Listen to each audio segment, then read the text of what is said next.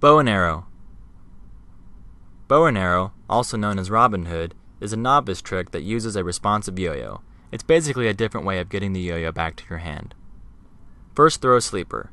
Make a C with your throw hand so that the thumb rests against the string. Using your non-throw hand, hook the string in the middle of the C with your index finger and pull the string back toward you, like you were drawing the string of a bow and arrow. Now release the string. As the yo-yo drops, it will catch the string and the yo-yo will return to your hand.